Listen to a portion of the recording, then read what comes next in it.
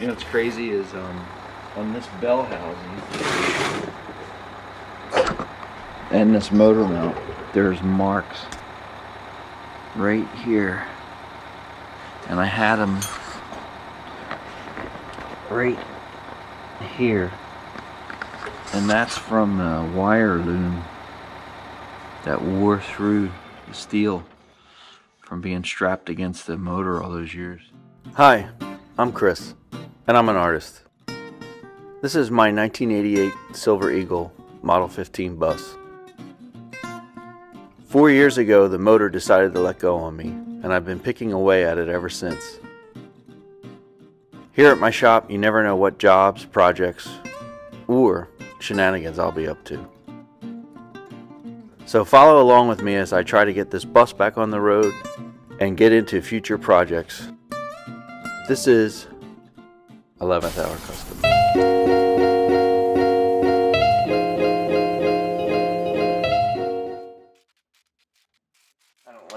I really don't like sitting on the side of this motor.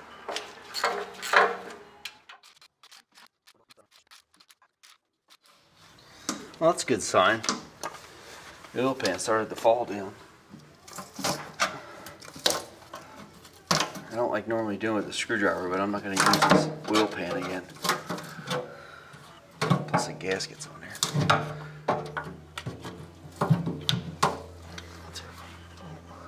There's still a bolt on that side.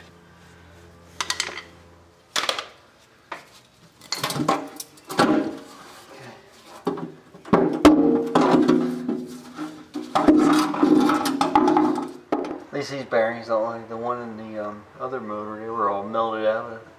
I mean, the crankshaft mains were blue. Hi, I just wanted to show one of the main bearings and the main cap. This was a main cap from the motor that literally, as you look at it, it melted down. So this, what you're looking at right here, is the bearing. That's the bearing material that the crankshaft literally was pushing, melting down. And as it melted, it was going over the edges of the main cap. So the main caps are like blue, like black blue. So here's one of the actual bearings. So that's the bearing as it melted down. Same thing, it was another main cap. And just the weight of gravity and the force was literally melting the material over the edges.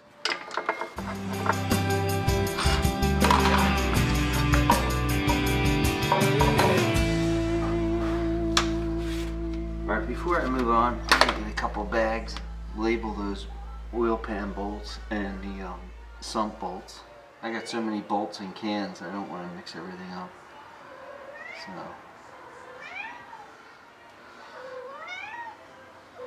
hi. What are you doing? You say hi? I see you. Come here. I don't want to pet you with my oily gloves. And you don't want to be pet. Yeah, I know. You just want to be a pain in the ass. So this is how I've been doing this. Every piece that has its own bolts. Even though I have all the ones from the old motor. On this one too. I'm just going to bag them and label them. So that's the sump. Yeah.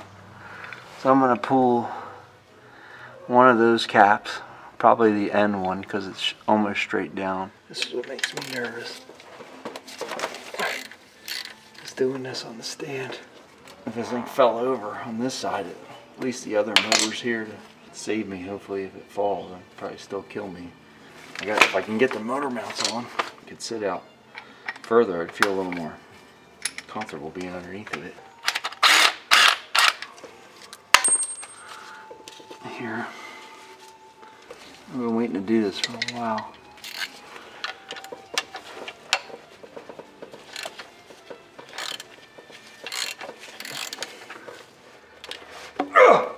Damn.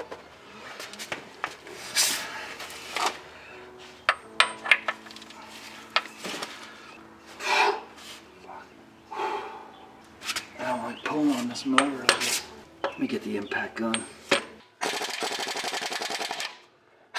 No, that's not gonna work. Forgot to turn the freaking air on. The valve. There we go. Let's try that. This one started over here. That's a good budget. And all I want to do is get one of these off.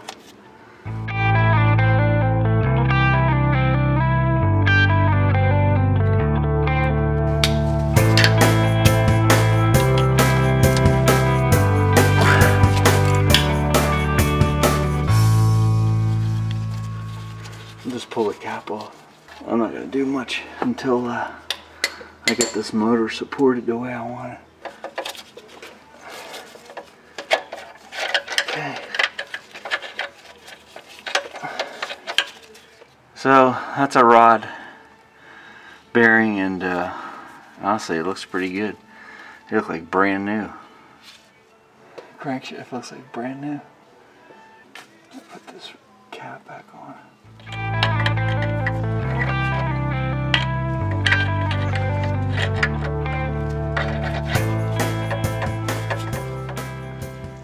Throw a couple nuts in this. Just so it's not laying on the floor.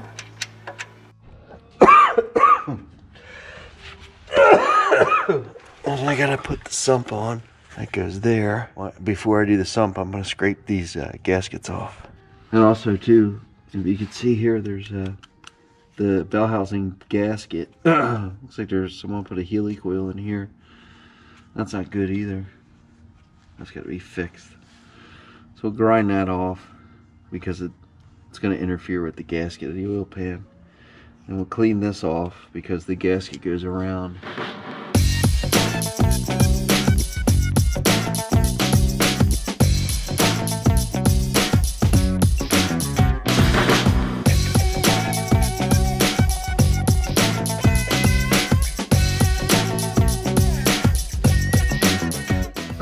Okay, now that I got the big chunks off, I'm going to take a razor blade and try to clean the smaller chunks off.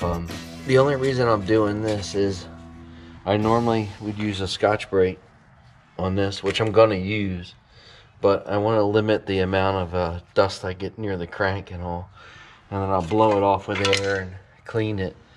But I just want to get it nice and clean without having to grind down major chunks of gasket. So I'm going to do as much as I can with the razor knife. Let's see if I can cut these gaskets here with this.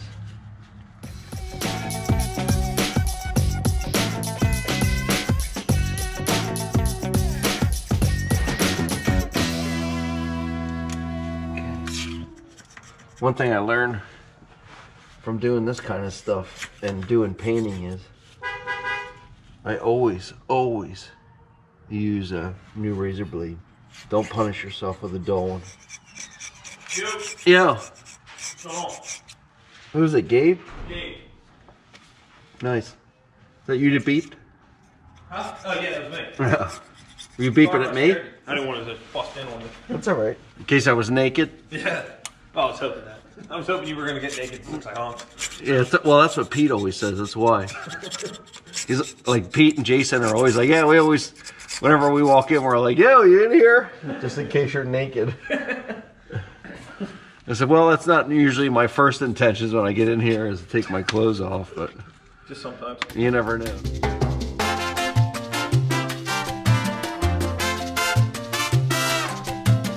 I want to show this sump from the original motor that blew up. So I had parts wash this, you know, when I pulled it out of the old motor, and I parts washed it yesterday. I took the screen off just now, and all that right there was laying in the top of the screen. This is the top of the screen, and you can see like that's pieces of bearing, stuff like that, and that's all bearing material. So thank God I took it apart. I don't know what the hell I was thinking. Man, imagine that getting sucked up into the motor. It would destroy it quickly. So I'm gonna wash this one more time and get that off of there. I just so happened to be using the air gun to blow out dust from the tube because it's been sitting around the shop so long. And I saw a piece of like babbitt or whatever you would call the bearing material fly out, and I was like, whoa, wait a minute. And I started looking, and I'm like, no, I'm just gonna unbolt this. So thank God I did. I really didn't want to do a whole segment on this sump, but I just want to kind of show what's going on here. That stuff was like really in there and under some of this pressed in parts, and these are like spot welded in there, but there's a little bit of a lip, and I could see pieces of metal in here. So I'm gonna go get a pick and see if you could see what I'm talking about. So right here's a piece. That's metal, like, you know, like almost like copper. So I just want to get these pieces that are like stuck in the grid, in the holes here, and get them out. I'm not saying that every little piece is going to be out, but clearly I'm going to have to change oil probably right after I get it started. The filter picks up most of what's left. Some of it looks like gasket material, but it may be, you know, just burnt metal. There was a piece I could see stuck in the holes here. Here's one here. Well, that's all the hair. And right along this fold, there's a piece here. There's another piece. Right here, it's a little filing. So I know, be cautious of using parts from this motor that blew up.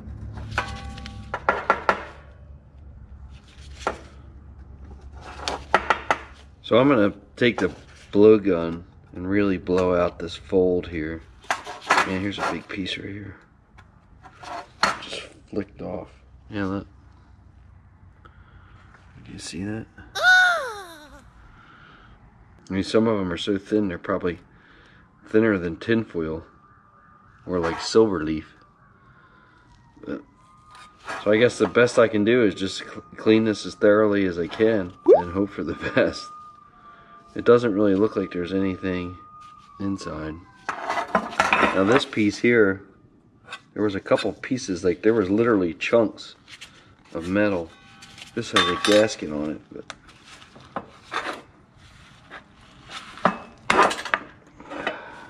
it's amazing where all those little pieces get to.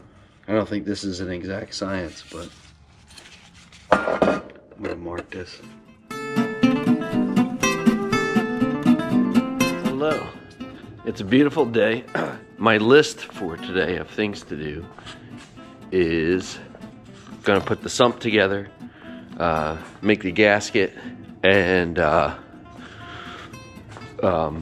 install the sump, install the oil pan, and then start sorting out the oil cooler and transcooler, which is a huge feat for me. That's it, and I'm going to show you how nice it is outside.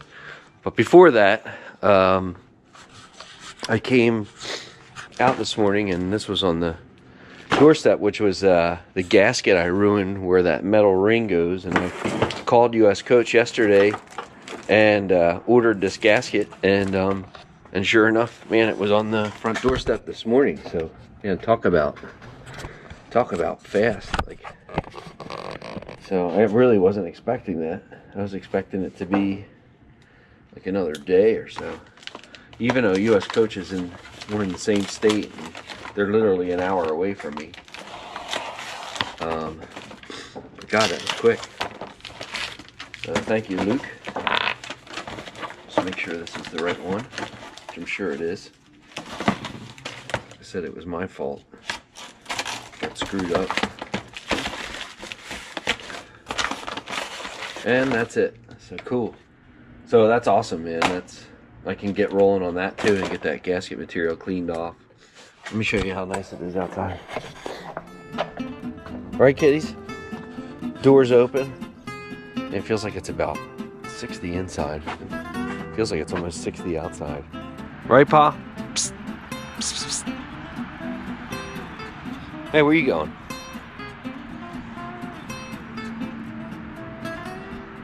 What is that? Bugs are waking up, thawing out. Alrighty. Okay. There's the sump.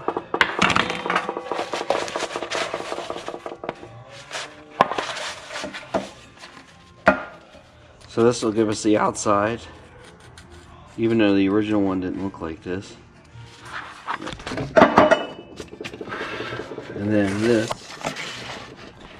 will give us the inside.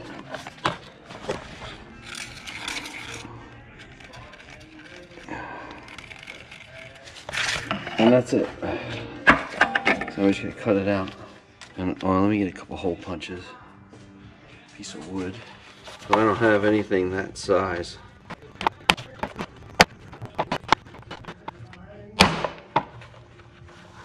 Okay, that's close. So we'll do these oval ones. Actually, you know what? That's pretty close.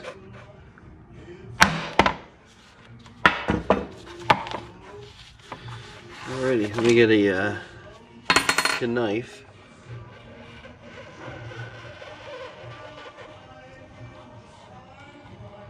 Why wait? Okay. And here's the opposite side. I'm barely pushing on it. Okie dokie, that's it. That's the front. What's going on? I'm making a gasket for the sump. So just when you think that you're not learning anything and you're spinning wheels, I was going through my gaskets. This is for the Detroit parts. So I keep all this in here, and when I need something I go to this box. But I came across this gasket looking for the sump gasket. As soon as I looked at it, I'm like, that's not for the sump. I mean, it looks similar, but it's not. And this is my guess, but just knowing from seeing the parts over and over, is the air intake for the compressor. That would be my guess. And this is the sump. And it does say oil pickup tube, so this is the one we need to put the sump on. So this sump's together. I'm just gonna snug it up, and then I'm gonna put it underneath the motor. Make sure this lines up with the brace on the block. We'll go see what that looks like. Might as well, I guess we'll just go do it. The hell with it. And then I'll tighten everything up. I should have vacuumed. I meant to vacuum, and I didn't.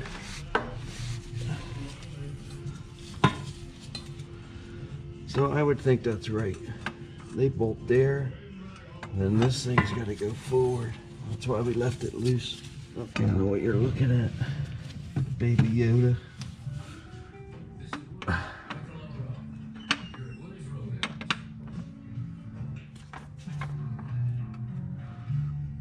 Okay, that'll work.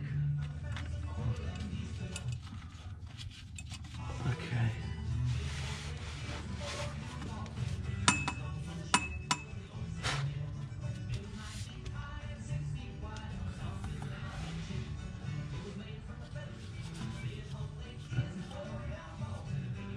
Okay, for my next trick, we're gonna tighten up that sump right there. Put some sealant on there, put the oil pan gasket on, and try to get that done. But so I'm gonna Loctite these bolts for the sump one by one, and then retighten them. How much Loctite I got?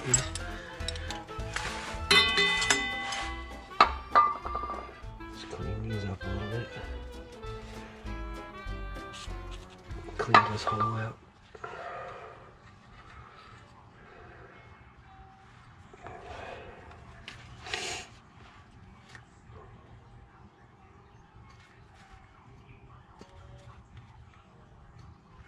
Are you kidding me? Oh, son of a bitch.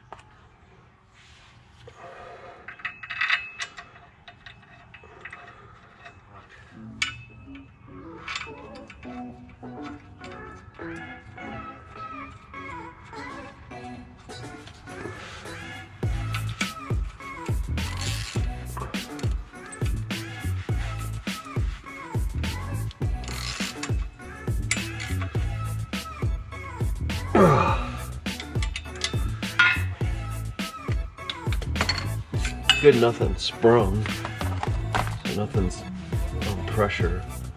Gotta watch that thing sharp as hell.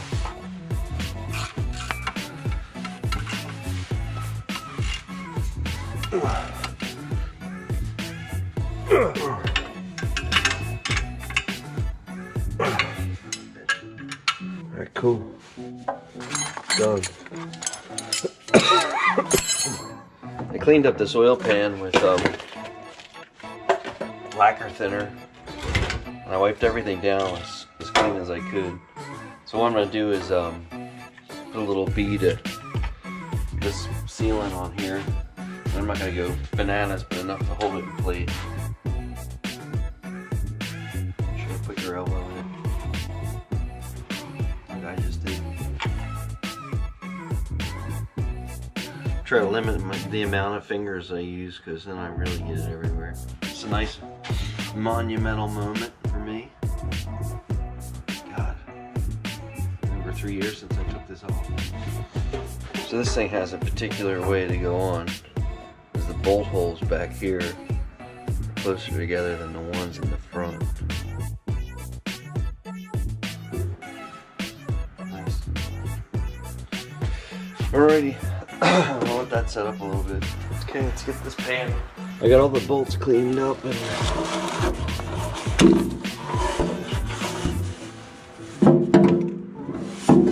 as clean as we can.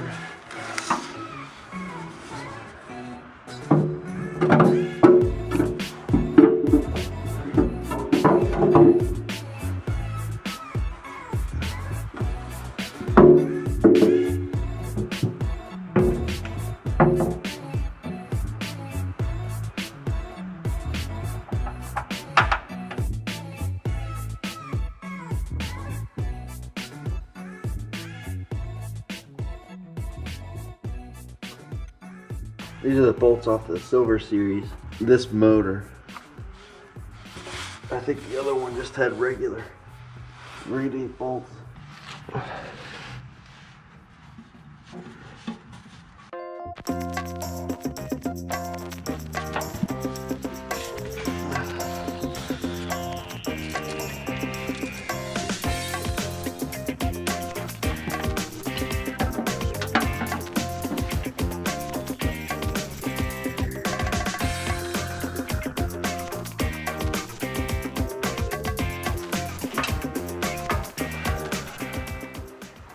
We got one bolt that feels like it's stripped out, and it's in the old bell housing, and I don't think it's the one that had the Healy coil in it. So what happened down here was I had a strip bolt in the back of the pan where the bell housing is, and that's the bell housing from the old motor, which of course I guess somebody stripped out at some point in its life, and one had a Healy coil in it, which was the other side, and this side had it. Look, I remember looking at it; it looked fine. So I chased it with a 3/8 tap, and it threaded in. So someone put a 3/8 bolt in that one hole. So I'm just putting it back. It was I put it in there and it tightened up. So that's all that matters. So I just went and got a lock washer and a washer. So I'm gonna leave it like that. I want to make sure it's tight. So that's that. So now we could start to lay out the cooler. So in conclusion of this video, I never pulled the main cap off. Everything looked okay. The crankshaft looked new. The rod cap, even though it's not the side that gets the damage, looked like brand new. So I figured I'd roll the dice. So next will be the oil cooler, which is like a mystery in itself if you've never done one. If you've done them and after you do it, it doesn't seem like a big deal. Although I shouldn't say that until this is running and there's not coolant in the oil. So hopefully I got the order right. So, sure.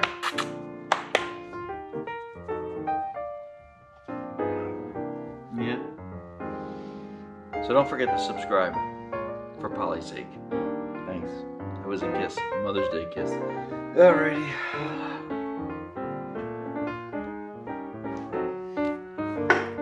That's the end of that. Happy Mother's Day.